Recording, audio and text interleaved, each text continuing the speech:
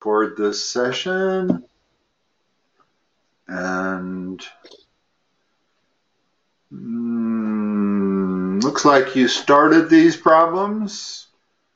Yeah, and I'm just like really confused on whether I did them right or not. I asked my teacher about them, but anything he said like did not make sense at all. Okay, let me look at this first one here.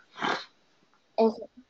Does it tell us anything about these two triangles other than the information that we're looking at on the page? No. Okay.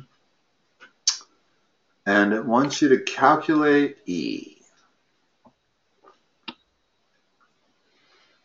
Okay.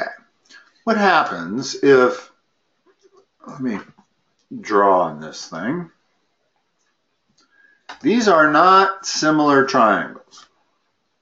Okay. So that's not, you don't want to use this point right here. That's not, Okay. okay? If they were similar triangles, then you could do that. The ratios of the corresponding sides are the same, or congruent triangles. But I only see one angle that's the same, that one right there. Yeah. There's nothing else. So there's no way those two triangles are congruent or similar. Okay. However, there's a principle in geometry where if you start from a vertex and you draw a line that splits the angle, bisects the angle, Uh-huh. then the other side is bisected. Okay. In other words, E needs to be 18.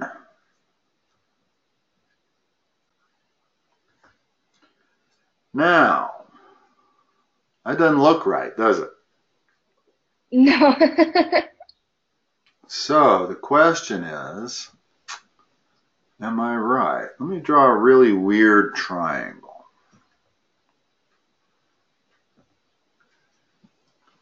And if I bisect that angle, yeah, that side looks the same as that.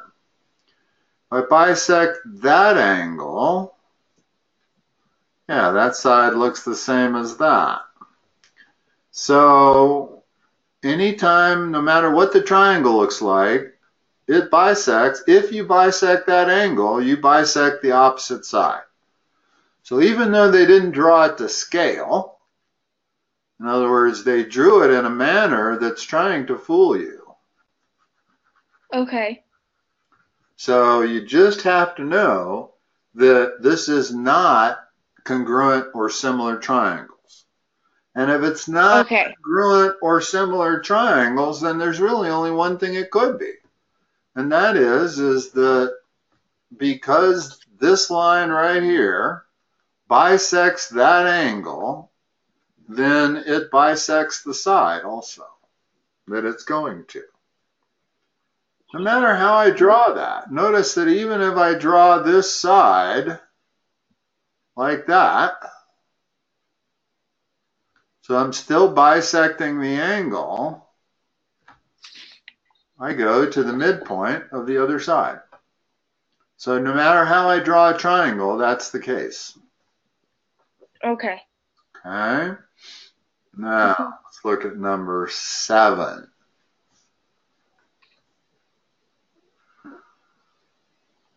This arc here you drew? Or that was in the, oh no, what does that mean? What does that arc right there mean? Is that on the original problem? No, that's one that I drew. Sorry. Okay, that's okay. I just wanted to make sure because I wasn't quite sure what it was. Okay.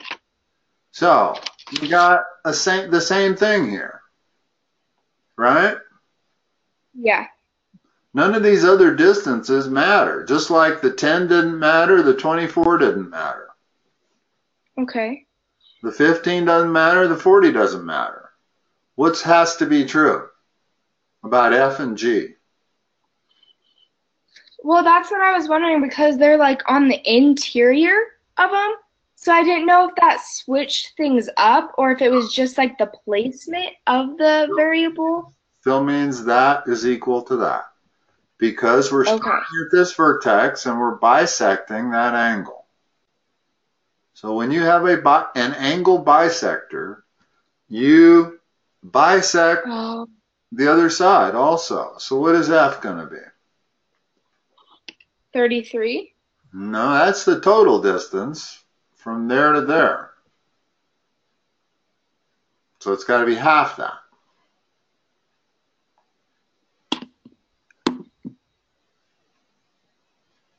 So what's half of 33? 16 and a half. Yep.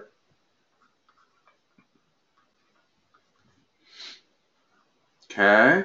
Now, I can tell by the stuff that you drew here that you were trying to treat these as congruent triangles or similar. They're obviously not congruent. One's bigger than the other, but they're also not similar. In other words, to get similar triangles, you got to have all three angles be the same. Okay. Okay. And we've got one angle that's the same. But I certainly don't see another angle like that one in the other triangle.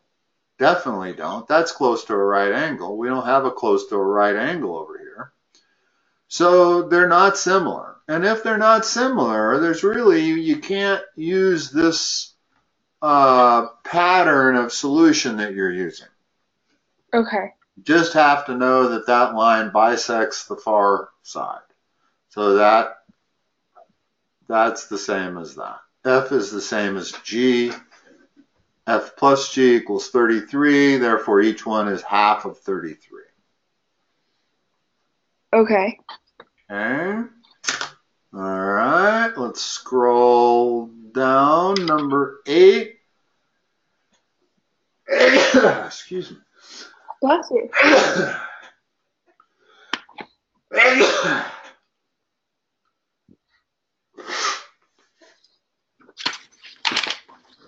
Trying to figure out what it is I'm allergic to because I'm going crazy today. And I think it might be those fires in California. Really? Well, they got to be putting up an awful lot of smoke into the air. And if that's towards Colorado, yeah, that'll do it. That'll make our air a little dirty, and it'll really set off your allergies if there's a lot of smoke in the air. So this asks for F and G, so they're both 16.5.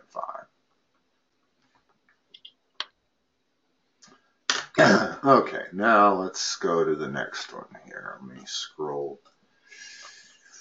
The bottom of this thing is cut off. You may have to. I know, it's cut off on mine too. I don't know. All right, we might still be able to figure it out. Okay.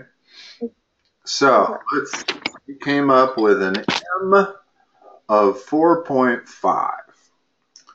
Okay. This is a case where we do have similar triangles. In other words, let me take a snapshot of it. There's actually a couple of principles at play here. That triangle is similar to this triangle. Notice why. Those top two triangles. I'm going to erase it so we can look at it. They're similar because that angle is the same as that angle, and that line is parallel to that line, and they're all parallel. So all of the triangles you see here are similar. So I could solve it that way. Or if I drew them separately, I could figure out ratios and figure out what M is. But there's an easier way to do it. When you have this kind of a picture, then it turns out that the ratio that I'm interested in is 12 to 9, right? Okay. That ratio is going to apply throughout this whole triangle. In other words, 6 has got to be 4/3 of M. And that gives an M of 4.5. So you're right there.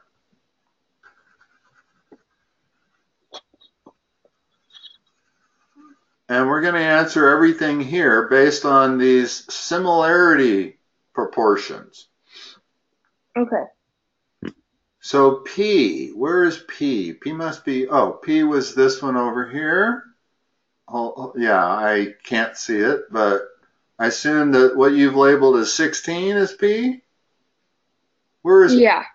This is P right here? N, that one's N. That one's N. Let me I'm pretty sure P is the one that's cut off. Hold on.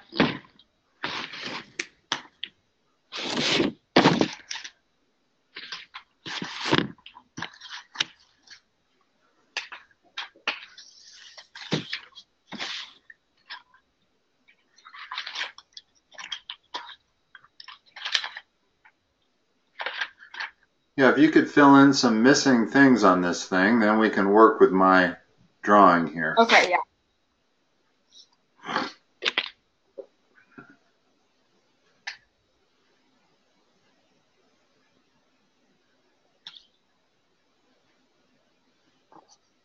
Okay, so it got cut off quite a bit. So like down from X, there's another one like you've drawn, and it's on the left side 18. Okay. And then on the right side it's P. Okay. And then but there's one more down from that. Another one like this. Yeah. Okay. And on the left side it's 6. And on the right side it's Q. Okay. Then I bet the bottom is Z. No, that's where it stops. Oh, where's Z? It doesn't have it at the bottom. Is there a Z anywhere? Because they ask about Z. They ask about Y. I'm guessing Z's at the bottom, but on both my sheets that I have, there isn't a Z. Okay. All right. Well, we'll answer what we can see. We'll answer what we can see. Okay. Let's do the easy ones first. We know that the relationship of the left side of these figures is always 4/3 times the right. Okay. So that means N has to be 4/3 times 12, which is 16. So that's correct. And P, what can I say? What kind of an equation can I write to figure out P and Q? You can do 4/3 Of what? times. Here's the way to look at it. If you want to read from left to right, Okay. then 4/3, 18 has to be 4/3 times P, which means P is 3/4 times 18.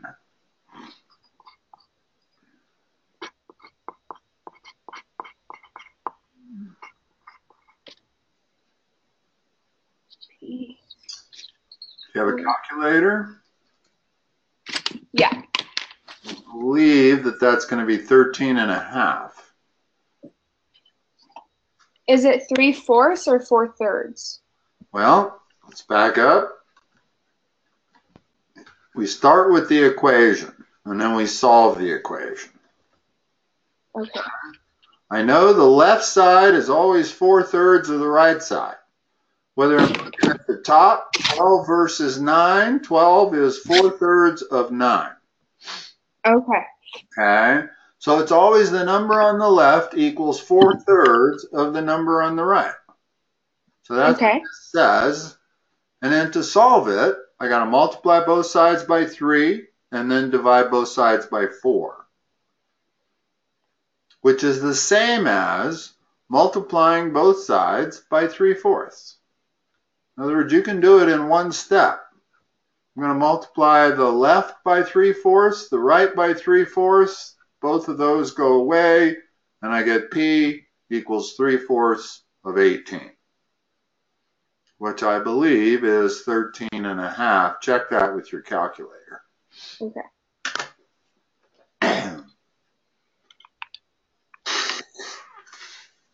It's 4.5 times 3. Yeah, it's 13.5. Yeah, it is. Okay. So, give me an equation to solve for Q.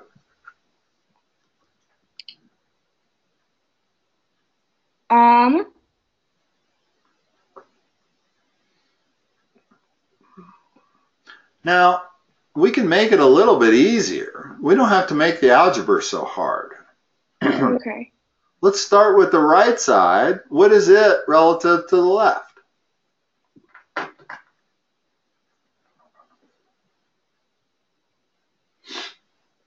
If the left is 4/3 of the right, then the right is 3/4 of the left. 3/4 of the left. Okay, so I can say Q equals 3/4 times 6.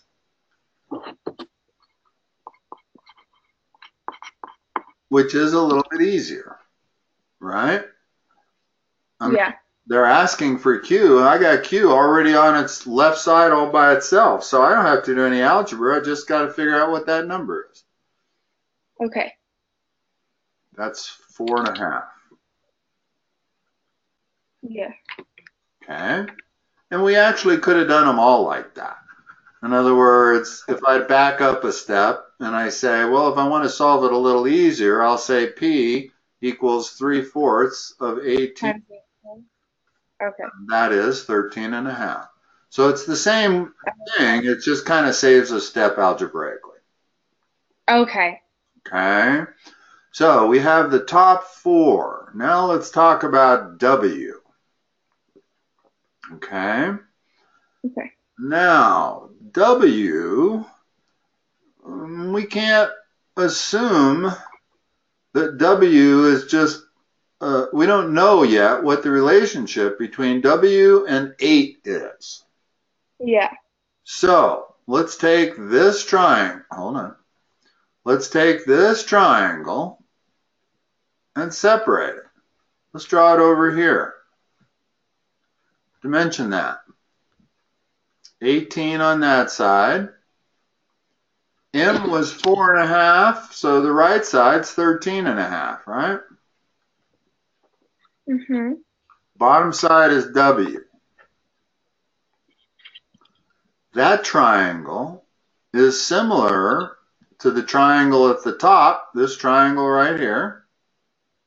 They're similar triangles, and we know all 3 dimensions on that one at the top.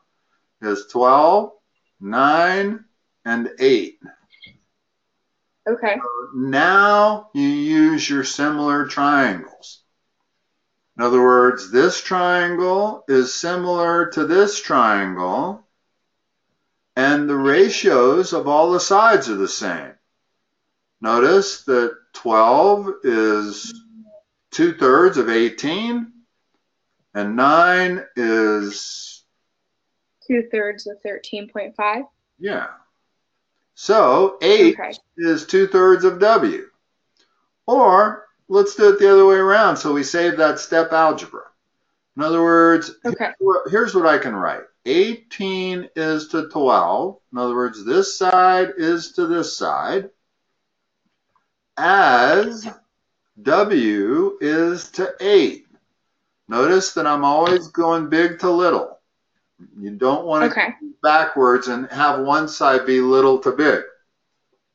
W is definitely bigger than 8. And 18 is bigger than 12, so I got it correct. Now, to solve that equation, you don't really need to cross multiply because what I'm solving for is in the numerator. So all I got to do is multiply both sides by 8. So when I multiply 8 by 1.5, I get 12.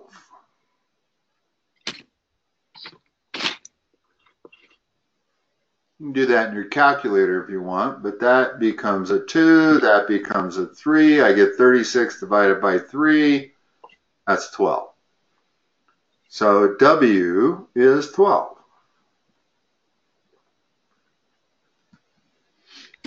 Okay. And Okay. you don't really have to draw these two separate triangles out, although I have kind of discovered that whenever you're dealing with geometry problems where they have triangles in triangles, like this situation here, that it really does kind of help to draw them separately. In other words, Okay. draw that top triangle all on its own and draw the bottom triangle all outside of one another so that I can look at it.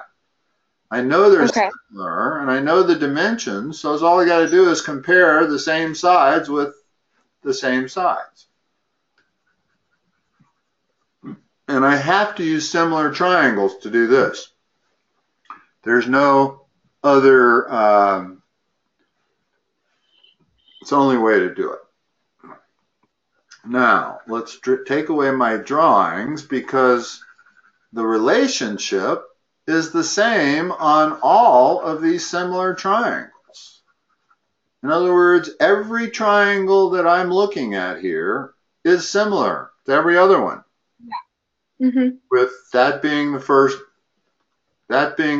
one, that being the second one, that being the third one, that being the fourth one. You get me? Yeah. Okay. So,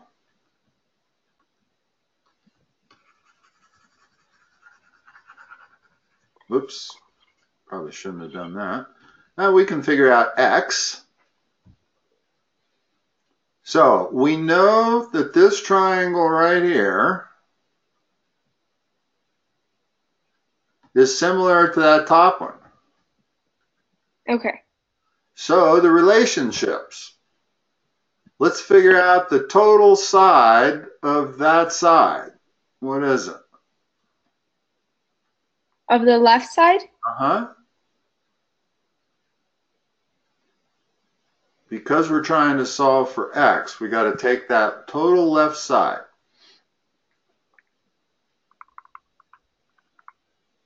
I've kind of covered up the answer, so let me erase this so we can see. Yeah, I had covered up 16. So what's the length of the left side from here to here? 34. Okay. So 34 is to what? What's the corresponding side of the small triangle? What's its length? 9. Don't go to the other side. We're still on the left side. Okay. 12. It's not 34 is to 12 as what? As, hold on. Trying to solve for x. As 34.5 is to 9? No. Remember, all the ratios are the same in these two triangles. Whatever I find for a ratio between two corresponding sides is the same ratio no matter which sides I'm looking at. So just 34 over 12? No, that's the ratio of each side, which means x is to 8. In other words, this side is 34, this side is 12.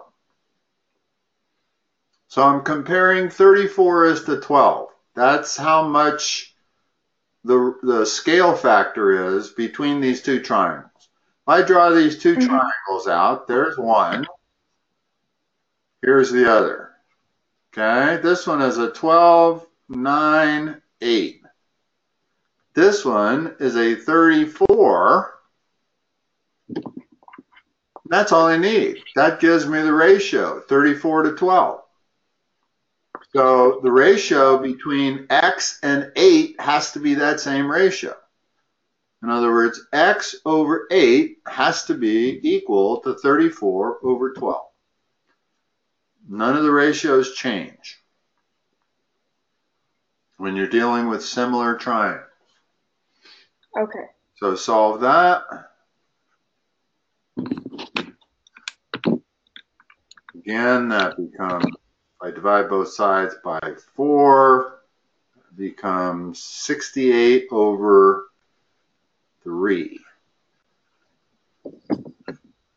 You could actually put that as an answer. I actually prefer this to a decimal. Does your teacher want decimals? Yeah. Well, what is that? 22.67? Yeah. That's the problem with decimals, is you can't write it perfectly. You always have to round it off. And I don't see any instructions as to how many decimal points to round it off to. So I would have been tempted to write 68 thirds. That's the exact answer. Okay. 22.67 is an approximate answer. That's why I prefer the ratios. Okay. Okay. So, and I think you can see that to figure out everything else that's not on our picture, you do the same thing. Yeah. In other words, the problem, that everything on that problem is similar triangles. And it's just finding the ratio of one similar triangle to another. If I have a triangle like this, and I say, okay, now I have a similar triangle like that, well, the first thing I want to know is what's the scale factor between big to little?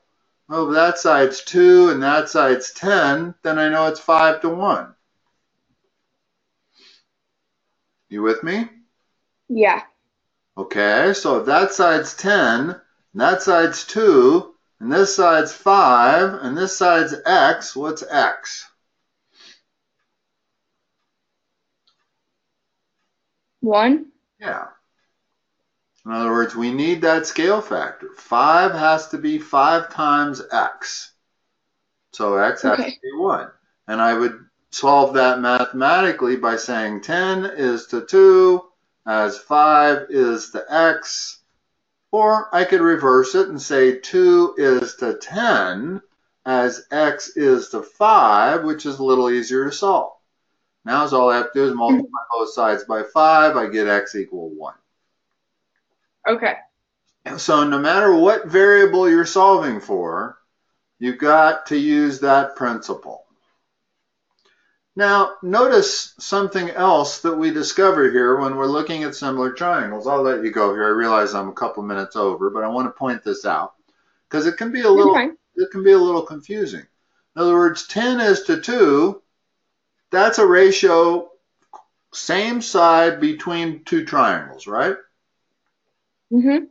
Well, it's also true when you have similar triangles. Let's say this is 20. Okay? Well, I can say 10 is to 20 as 2 must be to 4. In other words, I can put these ratios either between the triangles or within the triangle. In other words, I can establish a ratio for the right side versus the left side. That's 2 to 1. That still has to be the same on that triangle. The right side has to be twice the left side,